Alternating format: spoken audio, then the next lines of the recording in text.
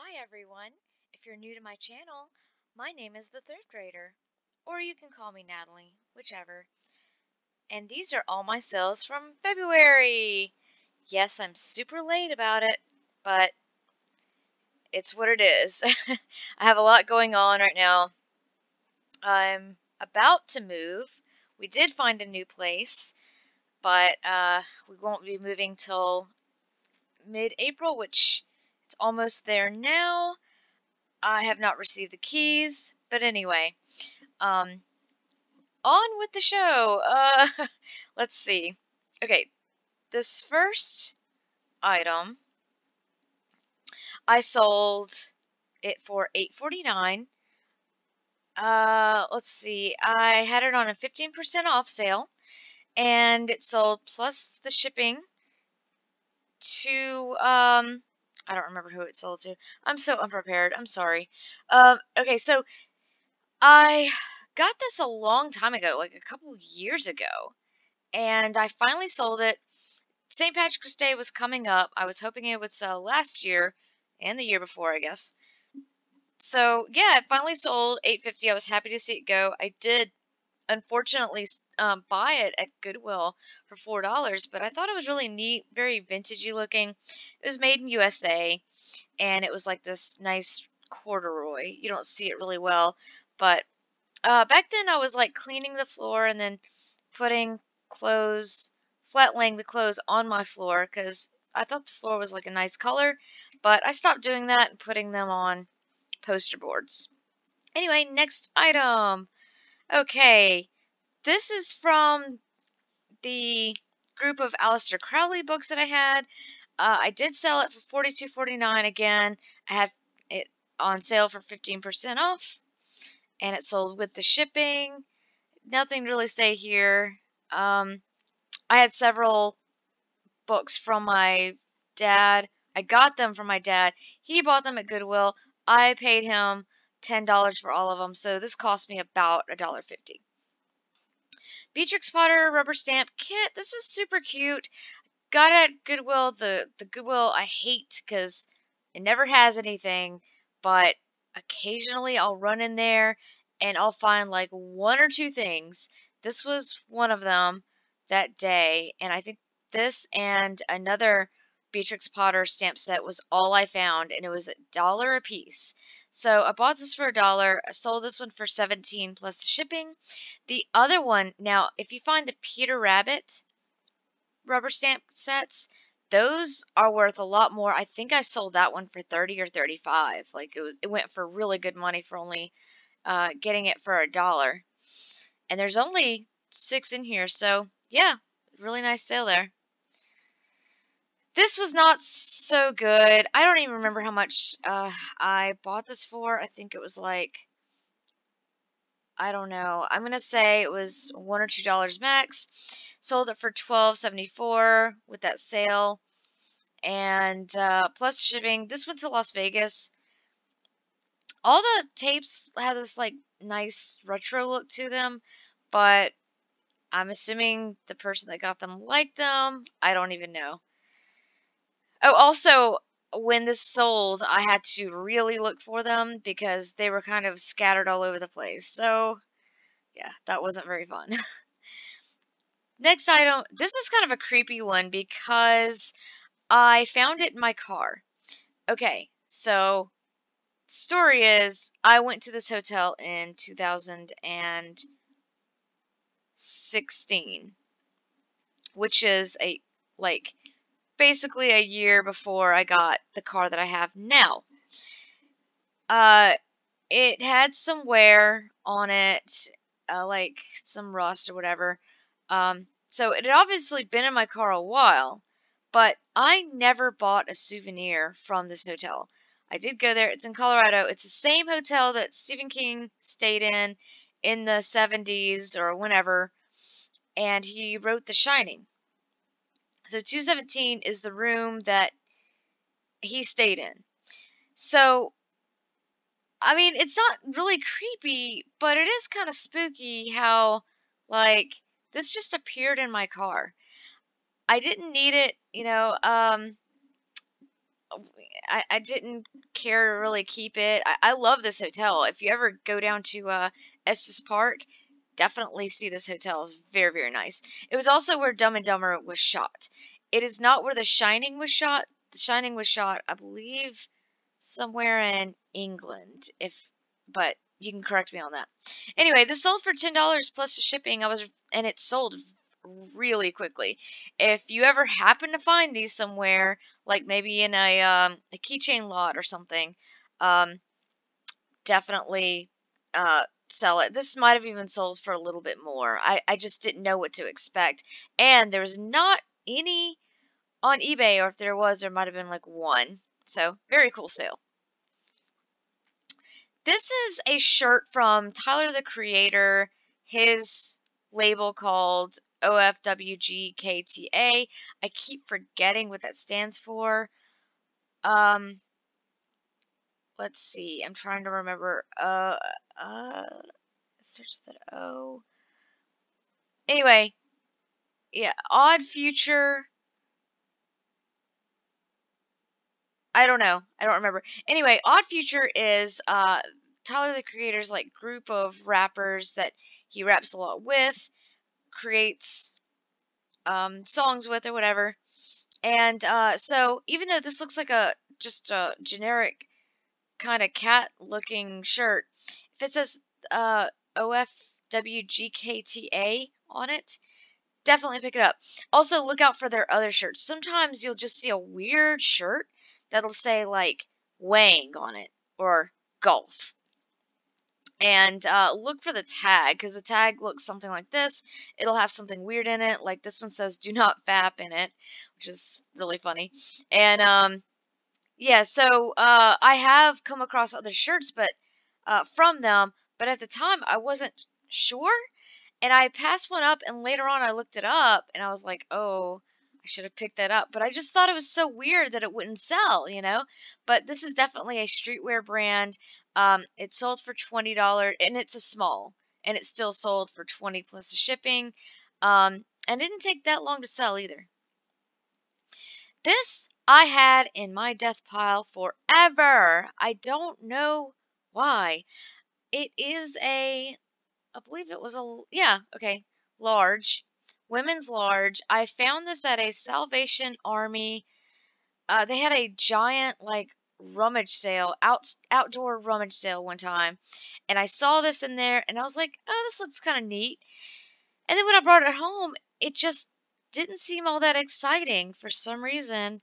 And so a year later, yeah, a year later, I put it on eBay, and it sold within, I believe, a month and a half, which, you know, relatively speaking, most of my stuff generally takes a while. So for something to sell in a month to month and a half is pretty fast for me. I think when I got it, I didn't know the terms like rockabilly. I think I had heard those terms, but I didn't recognize this as something that would be a rockabilly item. It's like a work shirt.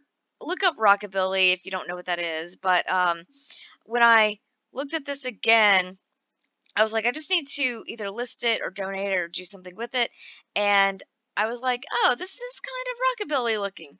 So yeah, sold 17 plus shipping, which may not be a ton of money, but with it selling so quickly, I was happy with it, and it finally made me some money. And I think I bought this for like $1.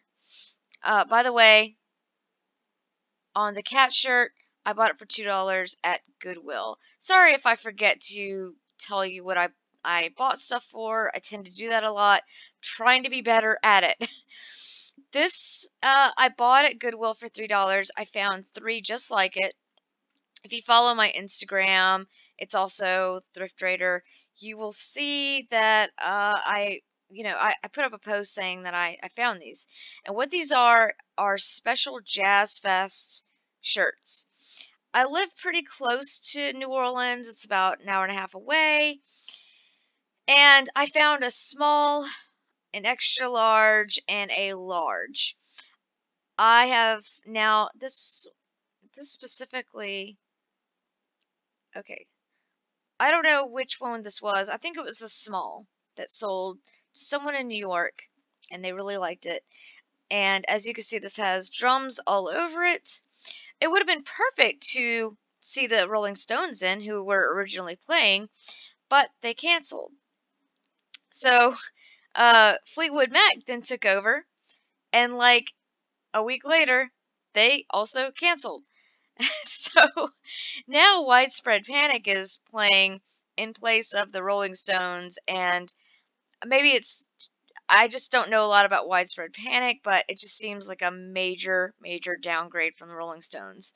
Like, Rolling Stones is pretty epic to see, you know, especially since they're not going to be around forever, and I feel bad for all the people who bought tickets expecting to see them, and now they won't get to. Anyway, that did sell for, if this was a small one, it sold for $30. I priced the small one slightly lower. That might have been a mistake, but it sold pretty quickly for $30 plus the shipping. This was a really neat shirt. I showed this in one of my hauls, a t-shirt haul, and the neighbor down the hallway, like, just had this in his house, and he had lost some weight. And this is an extra large, and he just didn't want it anymore. So I was glad to take it from him. I thought it looked cool. You know, we were both mentioning how cool it was, and he was like, "Hey, if you want it, take it with you." And it got a lot of attention on eBay and Etsy, and it sold. I did take an offer for $80 plus the shipping. I was trying to get $120 for it, but I realized that probably wouldn't happen. I just wanted to price it high to see what kind of offers I got. And if you're a country fan, the person that bought it, now I can't confirm this, but the person that bought it said that it was going to be worn for in a popular country stars video.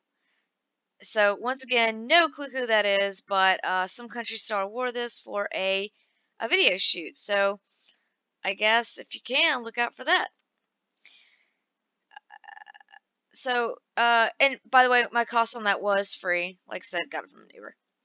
Cost on this Darkwing Duck thing was a $1. It would have been cheaper, but the guy that I bought it from, he was having this garage sale, had no change on him. And all I had was a 5. I took several things, and he charged me like $2.50, I think. And I said, well, I have a 5. He wouldn't, he didn't have any change, and said, just keep the 5. I don't even care. I just want to get out of here, because it was just getting awkward. So this is a really cool toy. It got a lot of attention on eBay. It got like up to 13 watchers, I think. And it did take a while to sell, and unfortunately it didn't go for as much as I was hoping. I was hoping it would sell for more like 60. It did have a lot of scuffs. It was kind of dirty. I cleaned it up as much as possible, but if someone would have to like take some polish to this thing to really make it nice, because it was definitely well played with. The cool thing about this is that I had the lid to it, like the cockpit top. Unfortunately, even that was missing like its top piece. And if you look at a picture of the Darkwing Duck Thunderquack plane, it has like this top piece coming off of it here. Like if you see that hole at the top right there. And if you see this gap right here, in between the cockpit and the actual plane, it's also missing some kind of piece there. So, it sold for $30 plus shipping. Person really, really liked it. Alright, next item. This isn't anything special. I did get this for ridiculously cheap, though, like 6 cents. I bought this in a glass set. I got like 3 Grateful Dead glasses for 25 cents, which was pretty cool. Unfortunately, when I brought them home, one immediately broke, so I only had two. I'm still trying to sell another one. They're really, really slow sellers, probably because I don't have the entire set. But this finally sold for $11.89 plus the shipping. So yeah, that was neat that eventually sold, but yeah, I don't even know when the other one, like, people are interested in them, but they just never buy them. Shipping may be expensive, but I don't know what else to do on that. This is the other Jazz Fest shirt. By the way, if you look at these buttons, it's also a drum. Anyway, not much more to say on this. I did get it for $3. Sold this one for $35 plus the shipping, and I believe this one did go to someone in Metairie, Louisiana. This is a Bugs Bunny giant giant gift wrap bag. I bought this for 50 cents on a Goodwill half off day. I just picked it up because I was picking up something else. And this did sell for $11.04 with free shipping, so didn't make a ton of money off of that, but I just thought it was a cool item. It's like kind of in the items I like to pick up, like a vintage item. Next item is this cool Ouija board. This was from 1972, and it's much bigger than the Ouija board I'm currently trying to sell, which was from like early 2000s. So this, if you're gonna get a Ouija board, I guess get this one or something even older, because it has like all, I don't know, the box is cooler, I guess. It has that retro look. I don't think the actual Ouija board has changed from how it looks today, but it's definitely smaller. Anyway, this went to someone in Poland, and if you live in Europe, let me know. Can you buy Ouija boards just like this in Europe? Maybe in the UK, I'm thinking, but I looked it up and I got no answer, so I'm wondering, maybe they just wanted like a vintage Ouija board. That's very possible. But I want to know if you can buy Ouija boards either in Poland or anywhere in Europe. That kind of weird detail is interesting to me. Anyway, the person that got it in Poland, they absolutely loved it and gave me good feedback. This is a Surfing Penguin Lisa Frank binder. I got $30 for it. Unfortunately, that was with free shipping. It's a very neat binder. But what I thought was coolest about this is that it didn't quite have the Lisa Frank look yet.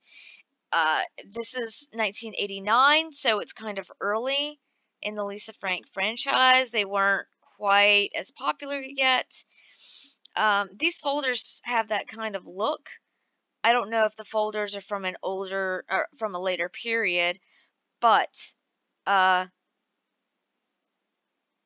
let's see if I can pull up the logo.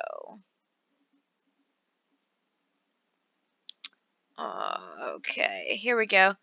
I can't zoom in really well, but yeah, so okay, so a tip for Lisa Frank is if you see the capital letters on Lisa and Frank, then you have something older. And if you see the lowercase, I don't know why she would change her letters to lower. Maybe she just thought it looked cooler, maybe bubblier. But those are from the probably early to mid 2000s and later. So if you're gonna find Lisa Frank and sell it, definitely get the capital letters. I thought this would sell for a lot more, but because it's an earlier Lisa Frank, it didn't quite have that cool Lisa Frank look, like the neon bright colors and the super cute kittens, unicorns, dolphins. Those are the ones you really want to look for. I mean, I'd still pick this up every day for all day for 99 cents, which is what I got it for at Goodwill. But I still wish it would have been like one of the ones from the 90s. Anyway, that's all I got for February. I think February had some really great finds, really great sales. better than January, maybe even March. And I am coming out with a March sales video very soon. I might even do it tonight. We'll see what happens. Anyway, hope you enjoyed the sales video, and thanks for watching, as always. Bye.